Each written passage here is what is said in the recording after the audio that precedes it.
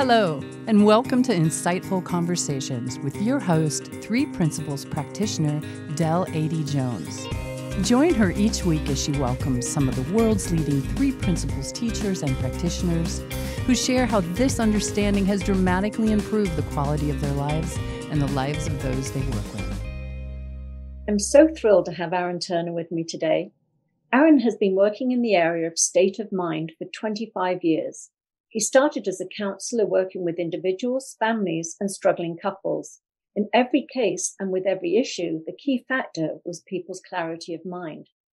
In 2010, he founded OneThought, and in the last 10 years, he has worked almost exclusively with leaders and organizations, highlighting the central role of state of mind in leadership, sales, and day-to-day interactions. Earlier this year, Aaron launched an online course in state of mind for the public to make a fundamental understanding of the mind more widely available.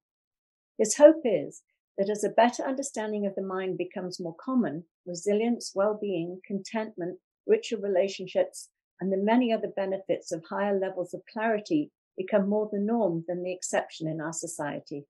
Hi, Aaron. It's so lovely to finally have you here. I've been chasing you for about a year. And thank you for that too. Oh, it's so great to have you here. So I really want to hear about your latest projects that sound very exciting. But before we get to that, I want to hear about how you came across the principles and how they impacted you, both professionally and personally. Yes. Well, I'll try to keep it at a reasonable length, but it's a long story on account of my stubbornness. It took a while. So I came across the principles in my late teens. I was at university, and my aunt and uncle, who were George and Linda Pransky, were some of the relatives that I went to visit on my first summer holiday at university. So I thought, well, I'd love to see my relatives. I'd love to travel. I don't really have very much money. So I kind of toured my American relatives. And when I visited my relatives in Lacona, Washington, George and Linda Pransky, who at that time, unbeknownst to me, were really pioneering the principles as a new understanding within psychology, a new basis on which to understand and work with people and look after your own mental health, really. George sat me down because he told me later that, he saw me when I was 7, 8, 9, 10 years old. And obviously I was like most young kids, a very vivacious, free-minded, free-spirited kid. Well, by the time I was 18, oh my God, I was so burdened in analytical thought. I lived as if I had to think of everything. Literally have like, what shall I say? What shall I do? When shall I eat? Will I be hungry late? I mean, I was just, and as a result, I was massively shut down. Like I was thinking so much, I didn't really have an external existence. Even live in the world with everybody else. And a lot of the things I thought were worth thinking were worries and self-consciousness. So I had social anxiety, and none of it bothered me. I thought I was good with it. Like I had a high tolerance, and so I wasn't looking for help. Like lots of my friends had tried to help me. Like, Aaron, you think too much. You're not happy. Why don't you come to this workshop? And I thought thinking about yourself was a waste of time and a distraction. And actually, anyone who cared how they felt was just weak. That was my basic come from. Because I thought, oh, look, I can carry on and function just fine, feeling bad, feeling good. And actually, I was raised that way in some ways. Like my mum taught me, you don't want to adjust what you do based on how you feel. You carry on. And that was a form of resilience that in some ways served me well, and in some ways didn't. So George sat me down and said, hey, look, we're doing this. We're really into this new psychology. It's really exciting. I think you should kind of take an interest, because I didn't have any life plans at that point. I was just at college. And I thought, it's funny in hindsight, because like, if your uncle pulls you aside and says, hey, we're into this world-changing innovation, you don't think, wow, you think, yeah, right, sure. That's basically what you think, because the chances are minimal, right? It's just not likely, it's very unlikely. It's more likely that your uncle is easily satisfied, easily entertained, and like into his own thing. That's much more likely. So, and I was a very aloof, critical, discerning thinker. So I thought everyone else but me was a little bit more of an idiot than I was. And so I just kind of thought, yeah, nice. I'm so happy for you, but it's not for me. And God bless him, he really did take it on himself for me to get the benefit of it. So I would visit them year in, year out, because I really liked them. And when I visited, they would put me on programs.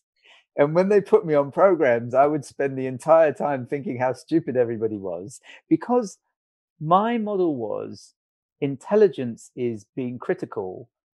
And these people were utterly uncritical. They were just open and happy and light. And I just thought they must just be happy idiots. And I was happy for them, but just, again, it wasn't for me, And so George changed tack, which was good. But the interesting thing about that part, Del, is I was utterly uninterested. I thought everybody that worked there was somewhat of a, what do they call it? Somewhat of a simple sucker. And I thought, what I heard them telling me is, you should feel good. It's all about feeling good. You should feel good. And I thought, no, it's not. I'm not an emotional hedonist, and I don't think that's a good idea. So each to their own, right? But weirdly, like really, really weirdly, something about it got in. Like nothing that I respected or nothing that I noticed. But if I look back over this, 3-4 years that was happening, my anxiety, my thinking did soften somewhat. It really did. And I kind of, something happened, but nothing. I just think it's interesting that I took something in, even though I intended to block it all out. I thought that was interesting. But it came to the point where, because I was such a thinker, my people skills were rotten. So like, if I would turn up to an interview, they'd be like, are you coming to the interview, or what's happening here? Like had I been a coder, I'd have been fine. Like, had coding existed at that time, I would have been amazing. Or had I gone into engineering, I'd have been fine. But I'd gone the social sciences route, and I wanted to be a researcher. And I thought, you can't get a job until you got experience. You can't get experience till you get a job. This is a crazy world. Really, I was really not much to talk to, because I wasn't really there. So I didn't interview well. So nobody wanted me. That's kind of what happened. So George offered me a research job. He says, why don't you research what I'm doing? See, you can compare it to all these other psychologies, because he was writing a book at the time to do that. And I was like, fantastic. I can't take your word for it. I have to observe it. And so I went to live with them in Lacona for 6 weeks, and I did 2 things. One thing is I studied respectfully what they were teaching. Like, what is the elements that they're teaching? So I studied the principles. What's mind? What's thought? What's consciousness? How does it work? And because it was my job, I was a student of it for the first time ever. And then I compared it to other psychologies. And what I discovered is they have a bona fide,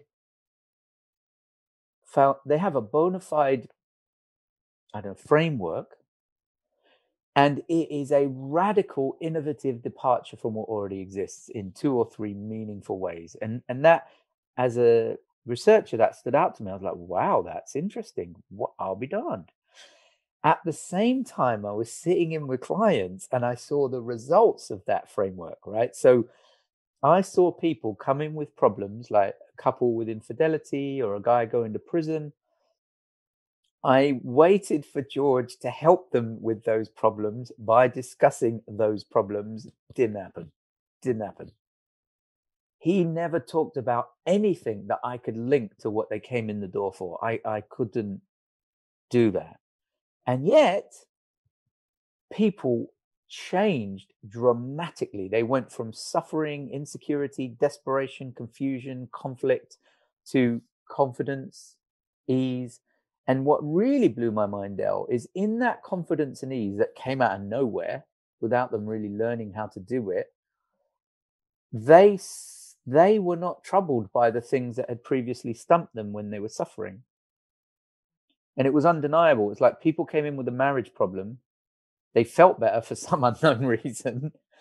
And they didn't have that same problem was not a stumbler for them. They still saw it, but they're like, yeah, fine, I see how to handle that. And it humbled me, really. What happened is it humbled me. I'm like, I don't understand that. I can't explain that. They didn't know on day 1. And on day 4, they know everything they need to know. And nobody told them because I was here the entire time. And it really was that's when, in a way, I got the opportunity to have a new understanding and a new life and a new personality, because I realized they know something I don't know. And that was enough, because it's weird, isn't it, that you could be 18, 19, 21, 23 years old and think, no, I've pretty much got it all now. So that's it now. I'm just working with what I got. And that's wild to me. So from then I became a student, an utter student, and I would go to everything. Leela and I would go to Lacona every year, all summer. I'd sit in on staff meetings and clients and group meetings, and it a whole new understanding came to me about what life was. Things that I'd had inklings of my entire life, but had never kind of coalesced into a full appreciation. And everything changed in my life. My career took off. I had a relationship that lasted longer than 3 months for the first time ever. Every single relationship before then was 3 months long for some unknown reason that became apparent. And that relationship's still going now, 25 years later.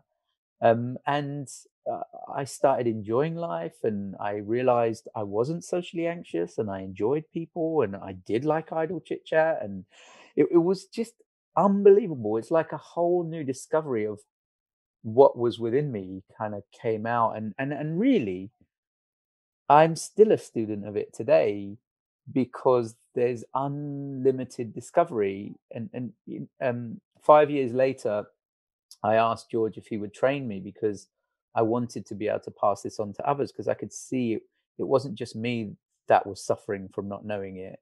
There were entire professions and populations. And so I wanted to be able to pass it on. And then the last 20 years, I've been kind of working with people one way or another, first as a counselor, then as a consultant, and learning as I go. That's amazing. I'm so glad I asked that question. I had no idea you struggled so much in the beginning. But Yeah, I was not interested. That's so funny. I can just picture it, actually, the whole scene.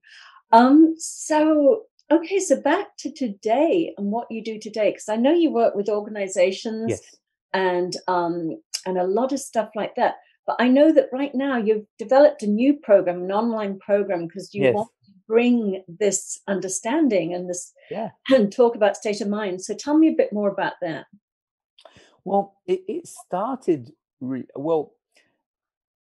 Is it okay if I go back a little bit, Oh, yeah, Del? please. Yeah.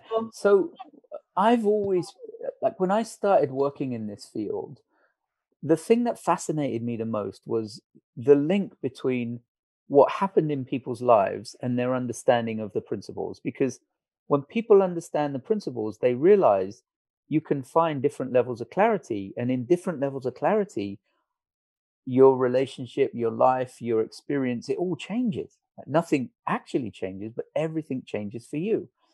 So when we work within organizations and people see that they're in a state of mind and they gain an understanding that allows them to find a clearer mind and not to suffer the negative effects of what I think of as distorted states of mind, everything changes. Negativity stops being viral. People have goodwill. They love what they're doing. All the outputs change. And because of where I started, I've always been interested to help people that didn't want help. It's funny how that works, isn't it? Yeah, it is. And because that was me. It's like, Exactly. I was walking around with my head in a bucket, thinking it was the whole world, and like, leave me alone, I'm great, and and that's why I love working with businesses, because you step into a room of people that don't want to be there, don't want to know what you've got to say, and think they're good already. And when they start to wake up to what's actually happening and what's weighing on them and what's possible, it's just the most wonderful thing for them, and it's a great thing to be a part of. So my vision has always been, the principles allows us to have a new normal where well-being is standard rather than stress and anxiety and responsibility, but the burden of adulthood. And you can have rich relationships, and you can have resilience, and you can look after yourself mentally. You can look after your own mental clarity and mental health. So we, in line with that, I realized that there isn't a accessible, affordable resource for people that want to learn from scratch. Now, originally I was thinking people that aren't interested, but now I've realized it's much bigger. That people that want to learn from scratch, but are not really, it doesn't make sense to them to buy a big program or bring it to their company or make a major investment of time or money. So I had this thought, well, there needs to be a start to finish online resource that shows people what the benefits are and then guides them through an understanding in a way that doesn't put them off, in a way that's kind of clear and fundamental, but kind of relatable and neutral, kind of the way we work within organizations. Yeah, I mean, it has to be tangible for people to sort of begin to even entertain incorporating it into their life. So yeah, exactly. Exactly. So it took us 2 years, but we put together this online platform. We designed the whole platform from scratch. And it's like 9 core lessons that guide you through. And after you, and then you, after each lesson, you can explore how it applies to all different areas of life, like relationships, business, anxiety, well-being, happiness. So it's kind of you're guided through these core lessons that you do step by step, and then you can explore how it applies to lots of things. So you can really get the richness, and you have the learning progression and structure. So you can self-study, so it really makes a tangible understanding of this that can have impact available to anybody, because it's it's £85 for a year's access to all these videos, and anyone can start. The beginning's free, so you can people can go on. The other thing we did it for, Del, is that often people who understand the principles want to refer others, but they're not sure, will they like it? Will it make me look weird? Will they think it's weird? So the beginning of it's free, and the idea is that you can refer people to it with confidence that they're not going to say, "What's that with you referring me to that?" Which is probably projection on my part too, because that's where I started. I'm like, what is this? Is weird, I know. I always say that too. I was a slow burn in the beginning too. I had a lot of yeah buts, and but it gives me an appreciation for other people. I don't have that expectation, like, what are you not seeing? It's like, no, it took me a while to see. So I think that really helps our practice. So that sounds wonderful. So what is it called? And is it up and running now? Or yeah, it's up and running now. You can start for free. It's we call it our online course, and it's at OneThoughtOnline.com, and you can read about it. There's almost 2 hours of videos you can watch to see if you like it. The feedback's been great. What's been really interesting, Del, is that I've heard from a lot of people that there are a good number of people that have got affected by it. Because we work with people one-on-one, and we talk it through with them, and we kind of help them kind of get affected. And it was surprising to me that people were, we were getting emails from people that were feeling better or feeling less stressed, or lost their job and feeling like they're going to be okay, that they don't get lost in worry and insecurity. So it's been really heartening to see that it's kind of actually working for people. I kind of almost cried when I started getting that. I was like, this is 2 years, I'm like, it's working. Oh, that's so great. I love that because I often have clients that are like, well, can you recommend some books and can you and I have my book list Yeah, of who I recommend, but this sounds like a fabulous resource. So yeah, yeah. good I think it really is. Yeah, too. It's really, yeah, really wonderful. So yeah. tell me some of the. I love hearing stories. So tell me somebody that was really impacted, what they shared about the impact it had on them On the from on their the life. online course. Yeah. Yeah. Hmm. Well, there's a few that we hear kind of, So one of the feedback that I've got. So I have a kind of someone that's a colleague of ours that works in the same field, and she's been getting her clients to watch it, Hmm. and then talking to them about that. So she had this one client who was in the cruise industry, and during COVID, essentially their ship got stopped in the Middle East, and they ended up kind of in a Middle Eastern hospital, kind of and they were kind of struggling with that, because they were trapped there and they couldn't talk to anybody and they were on their own. So she got him to watch it, and all of a sudden he's doing great in the hospital. He's totally fine, and talking to other people about it. And so he got someone else to buy it, and then he did with them what she had done with him, like got him to watch it, talked it through with them, and started off like, oh my God, this is terrible. I'm trapped here. I don't know how long I'm going to be here. This is really terrible. To like, oh, this is great. This is no problem. Why would you worry about where you are? It's kind of coming from your own thinking. So that was really nice to hear. And the other one is I have a friend who runs a company, and he's been recommending it to people. And his other half is a doctor who, like many doctors, has a lot to do and is very stressed and and he's been trying to get her to learn the principles so she can feel better. And she's, like most of us, doesn't want to be strong-armed into anything. So he was saying that they have two friends that are doctors that are also really, really generally stressed, generally overwhelmed. And actually, he said that they had gotten to the point where they love being doctors, but they'd gotten to the point where they were so stressed and overwhelmed that they really were wondering whether it was worth it. And they were, thinking that maybe they would kind of do something else. And, they kind of felt like they tried anything and it hadn't worked. And he said it was really interesting because he'd recommended the course to them and they'd taken the course. And when they came to dinner, they were really at ease.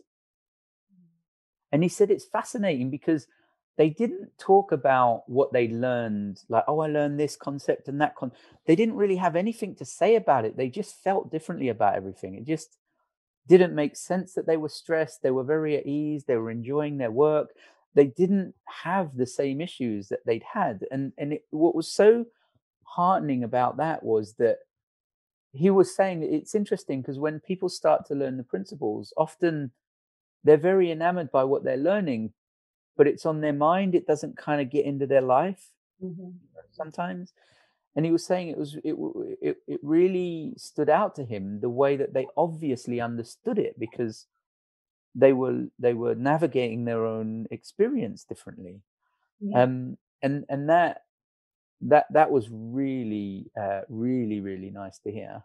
It was really, really nice to hear. Yeah, as you were speaking there and sharing that, I was thinking about, you know, my experience of being in therapy for 30 years, and when I came across the principles, it wasn't like the things that I would go into therapy and talk about all disappeared. They certainly Yeah, did, right.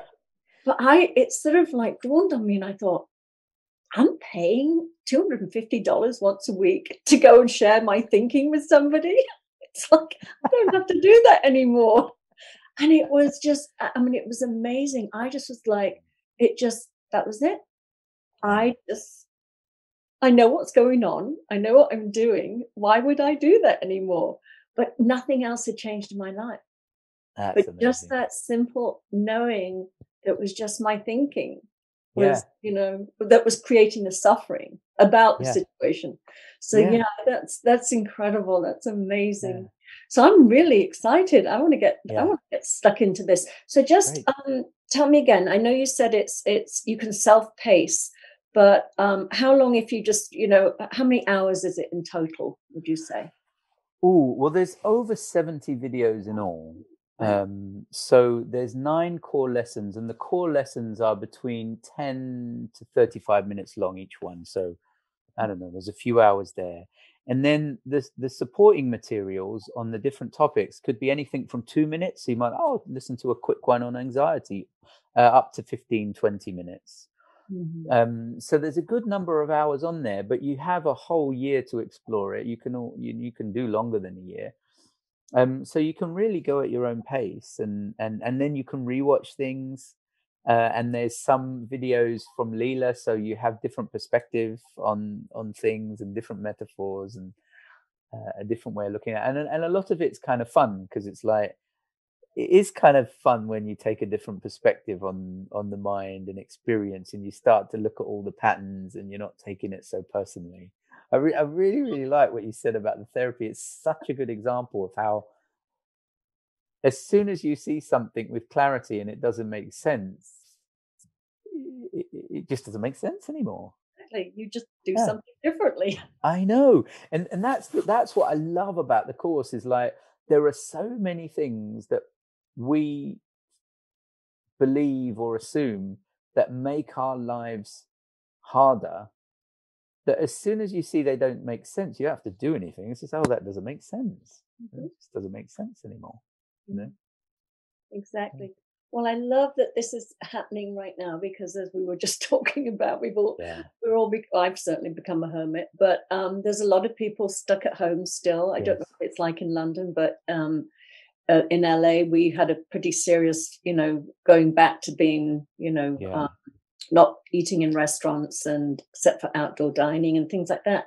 So people are spending an awful lot of Yes. time at home right now. Yeah. So, and a lot of people that don't know what we know are worried about Yes. how long this is going to go Yeah. or how it's Yeah. impacting. So it's the timing is Yes. absolutely perfect. And Yeah. Yeah. yeah. I think So, so is there too. anything else we're going to sort of a short one? So, is there anything else you'd like to leave our listeners with? Well, yeah, I mean, the thing that's been so useful and life changing is so simple. The idea that the way that you feel is part of your psychological system.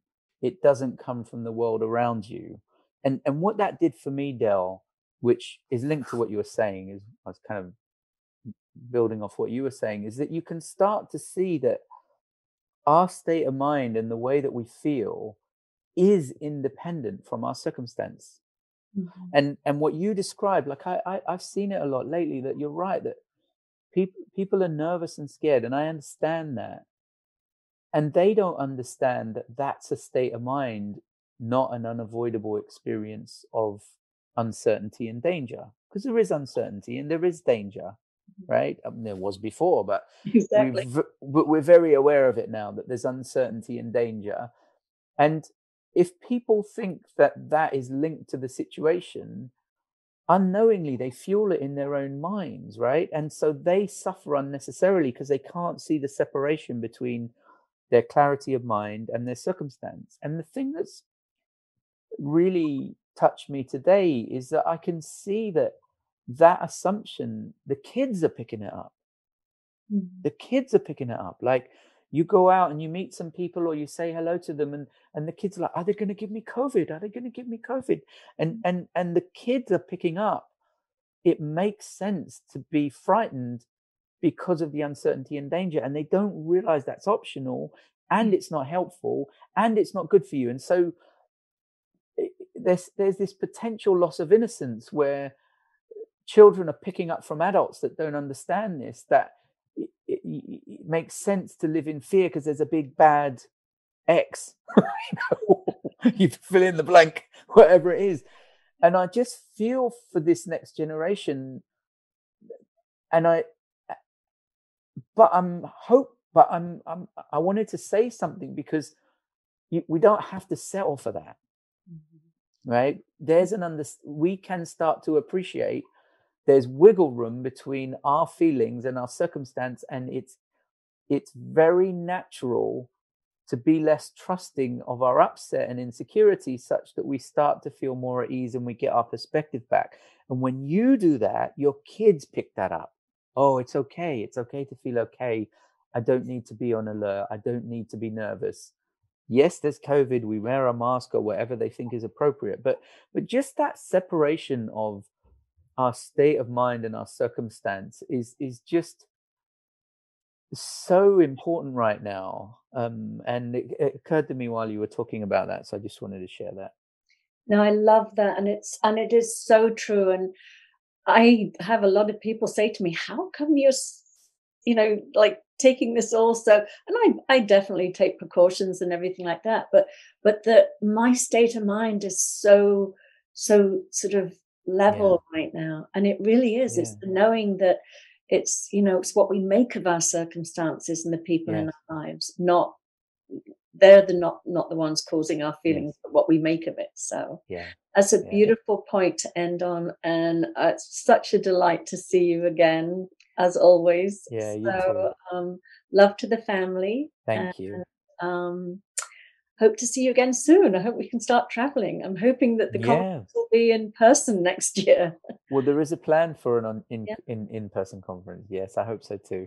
All right, lovely. Well, take care. Bye-bye. Thank you. Bye. Thank you so much for listening to the show.